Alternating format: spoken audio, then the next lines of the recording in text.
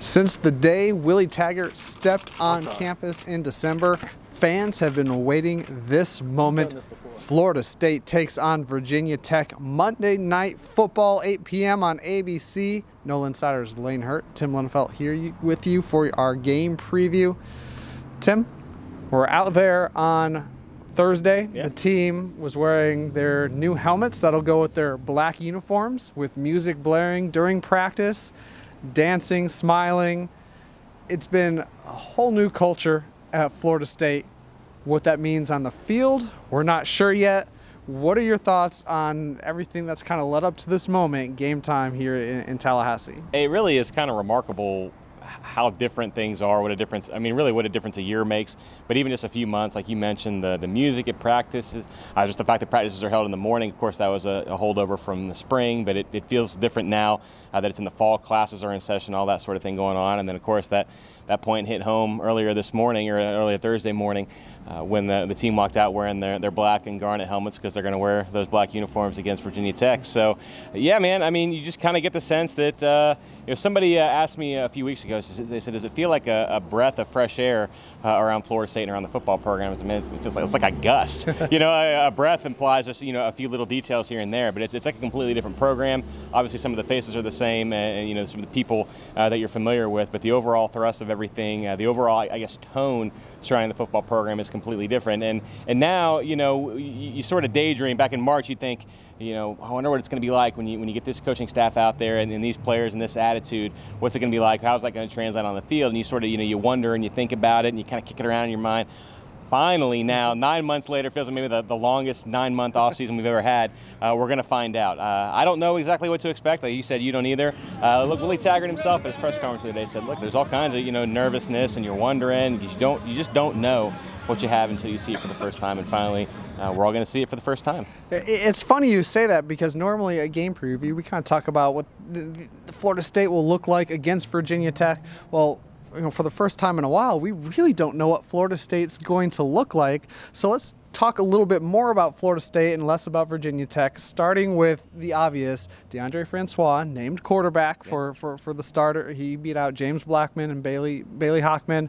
What are your thoughts on Francois through camp and why he earned that gig? I think it's a really good sign for Florida State that he has that job. I think that, look, he's Florida State's most experienced quarterback, even assuming that he and James Blackman have been starters for a season each. He's been here the longest time. He's a fourth-year junior. So he's your most experienced guy, been a college quarterback for the longest amount of time. I think he's their best option. So it's good, I think, and it's a sign of the way things should be, that he was able to win that job, able to get a hold of the playbook and a hold of what Willie Taggart wanted him to do in a fairly short amount of time. He was limited during the spring, so he didn't have the full experience with those other two guys. Just the fact that he was able to come in, learn the playbook quickly, and kind of tailor his skill set to that and show Willie Taggart what he needed to see. To me, that's a good sign for Florida State's offense. Why was he able to do that? Well, I think I don't think there's any real reason to make it more complicated than it is. I think he's got the best arm. I think he's got the most accurate arm. And I think he probably brings the most to the table with his legs. And when you talk Florida State's offense, you can go a lot of different directions. Let's start with tempo.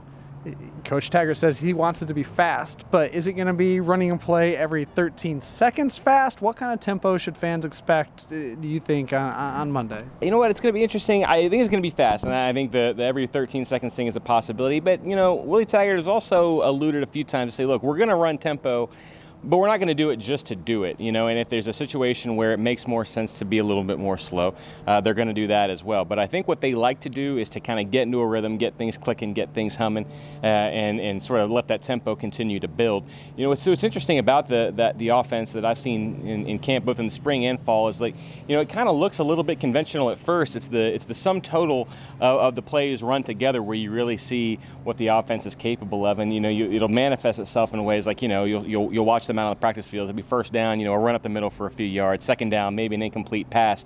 But by, if you move the chains, third, fourth, or fifth drive in the play, the defense is getting a little bit more out of sync every time. They have a hard time lining up, a hard time getting their signal. And all of a sudden, you look one play when you least expect it, and there's, Trey McKitty running 40 yards down the field with nobody in his zip code. That's sort of how this thing happens. It builds successively from one play to the next, and the tempo is a part of that, but just getting into that rhythm and keeping the defense off kilter is a big part of it. So the tempo is a facet of it, a big facet of it, but it's not the only thing. So with that said, what would be the biggest strength in your mind? The offense, to me, I would say the running backs led by Cam Akers and Jack Patrick. You're feeling the easy one. And that's kind of the tip of the iceberg. And what might be the biggest question mark? To me, I would say the offensive line, a lot of new faces there, and depth may be an issue there as well. Yeah, I think that's fair. Well, I agree with you wholeheartedly about the running backs. And in fact, one of the things I'm most intrigued to see is just how Willie Taggart intends to use all these guys. I mean, you've got Cam Akers and Jack Patrick. We know about them already. Kalen LeBourne, one of the stars of the spring. I thought Amir Rasul had a really, really nice camp. He's really fast and also pretty tough to tackle. And then a freshman who I don't think any of us were expecting to make a quick impact, Anthony Grant, has been one of the surprise breakout stars of the fall. They really, really like him. He's an impressive player. Are they going to find a way to get him the ball? We'll have to see. And then, like you said, the offensive line in terms of question marks, I think that's probably fair just because so many guys were either hurt or playing a new position or playing for the first time. Juwan Williams, who has been the heir apparent at left tackle, will be playing in his first ever collegiate game. So, you know, you wonder what you're going to have in him. Landon Dickerson, who we know he's a really talented guard, is going to be playing right tackle for the first time. You know, Alec Eberle, we know what kind of player he is. Is he fully healthy? How's he feeling? You know, we know if he's full and healthy and is at full strength, he can bring a lot to the table. And so it's just a matter of putting it all together. One thing I do think is really encouraging about the offensive line is that by and large, there's been a few little bangs and bruises here and there, but by and large, they found a unit on day one that they liked, and they pretty much stuck with it throughout the length of fall camp. Now, a few little combinations here and there, but it was pretty easy to tell who the first choice offensive line was. And as a result, those guys have been practicing next to each other for 4 weeks now. They've been learning each other's tendencies, their idiosyncrasies, getting that familiarity that I think you need to, you know, play as one unit instead of 5 individual guys. And that's something that, you know, quite frankly, we haven't seen around here in a while. Defensively, Harlan Barnett takes over a talented group. Some might say they underachieved at times last year, but also very good at times last year. What are your impressions? Let's talk big picture of what Barnett has brought to the defense. You know, it's kind of, we talk so much about lethal simplicity on offense, but it really sort of sounds like the defense is echoing that. He's used that term a lot to describe his defense. They say it's less reading and more attacking. You know, they want guys to act on their instincts and get to the ball. It's not, you know, trying to figure out where I'm supposed to be. It's not solving the Pythagorean theorem to figure out, you know, who you're covering or what your responsibilities are. It's very simple. It probably harkens back in some ways to what Mickey Andrews was running in the 1980s and 90s with some of those athletes that he had. You know, it was sort of the philosophy was, well, we have 11 one-on-one matchups and we're going to line up and we're just going to beat you. That's how it's going to go.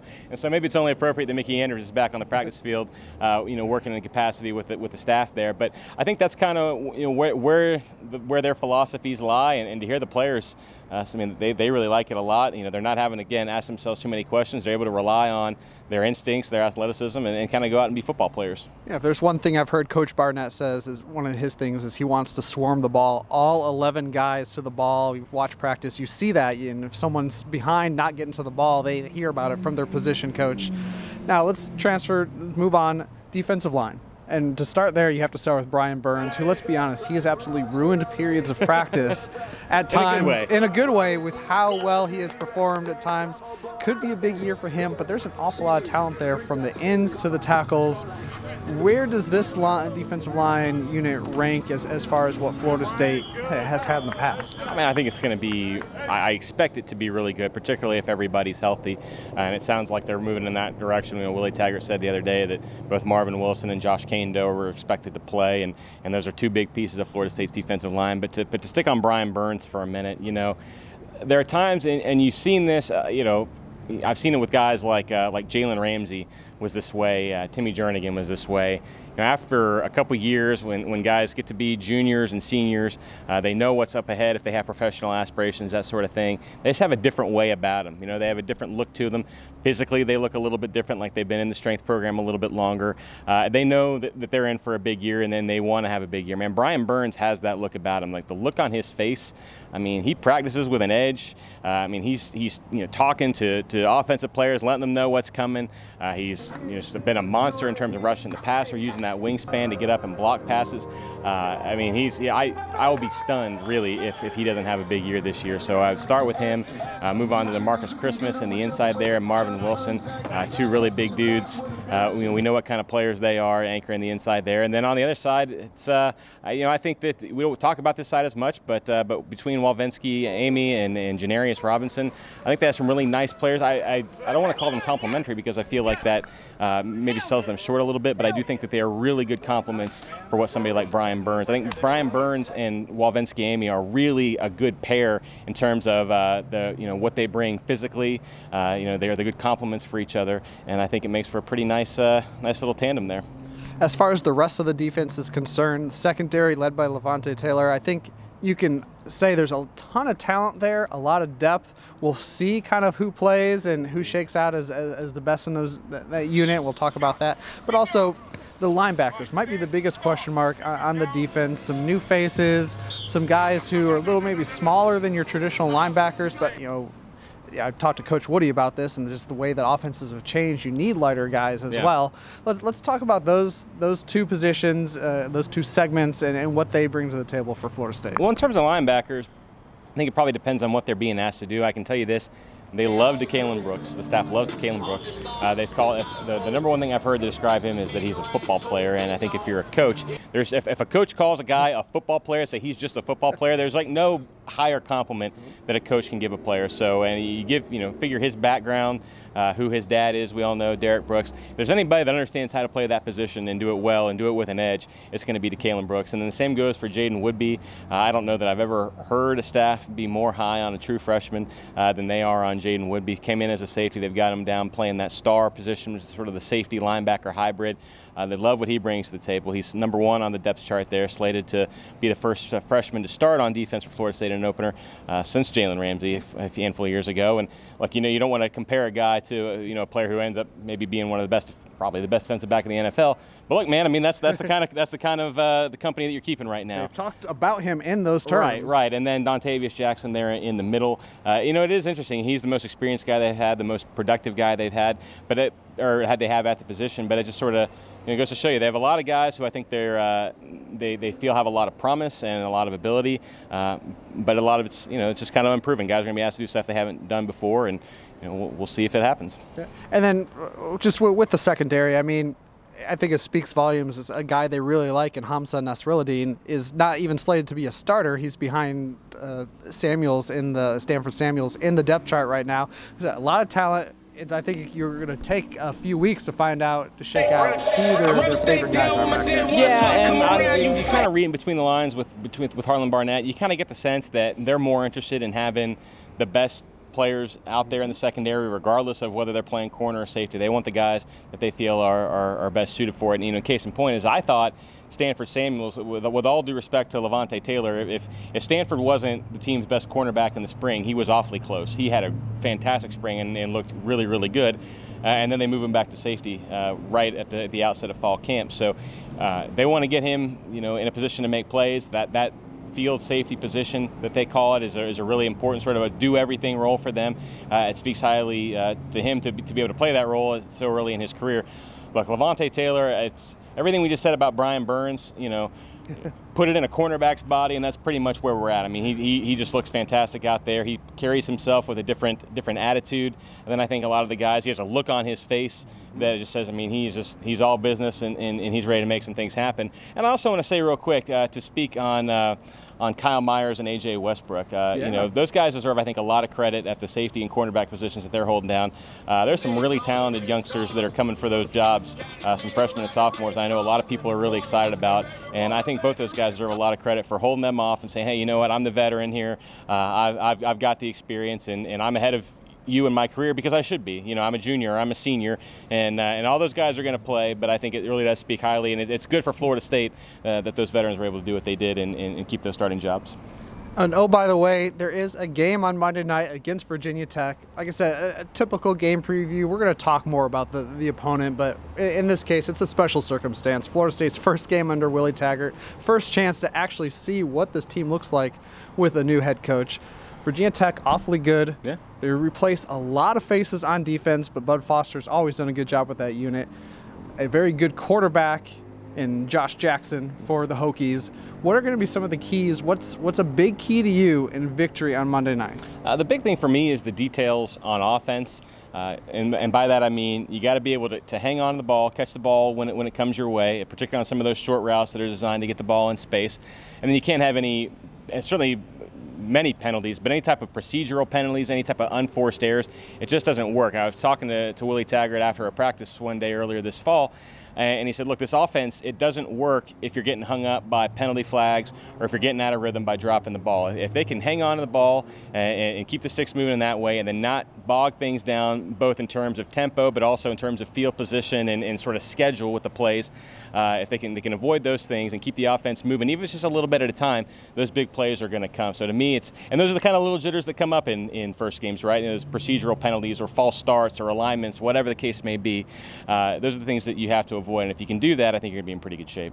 Well, there you have it, Seminole fans. Noles and the Hokies Monday night. The Willie Taggart era begins. Stick with us all season long. We'll have plenty of content, highlights, and post-game reaction from players and coaches. Tim will have a breakdown written. He'll be on the field with new colleague Jordan DeGiorgio as well, as they break down the game at halftime, I believe, and post-game, correct? As often as they'll let us, yeah. There we go. That's the plan. Of course, we'll have everything you need this year. Follow us at Seminoles.com on social, Twitter, Facebook, Instagram, Snapchat. We will have it all this year. Willie Taggart's first year at Florida State. For Tim, I'm Lane. Go Noles.